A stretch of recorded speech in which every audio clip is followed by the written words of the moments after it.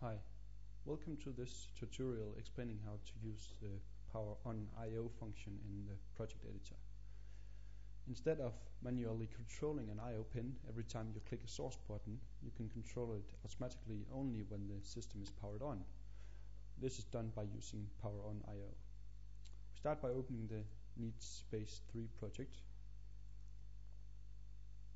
We click on the Power On I/O in the menu. You will now see the front page. On the right, you will be able to tell what to happen with the I/Os and relays when the system is powered on. In this case, we select screen down for this one.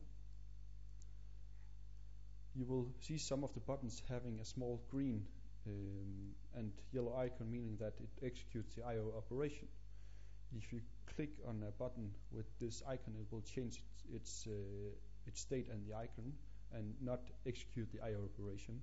We can try to do that with our CD button, which we don't need to roll down the screen. So we click on that and we will see a red cross. Then we have several buttons that are grayed out like these, all the volumes. It means that they do not support the Power On I/O operation, because they either do not have a sequence attached, or if the sequence is not of the type source or on. I can show you in assign sequence. We have this, which is an volume function. In this case, when we press the PC1 button, the screen goes down.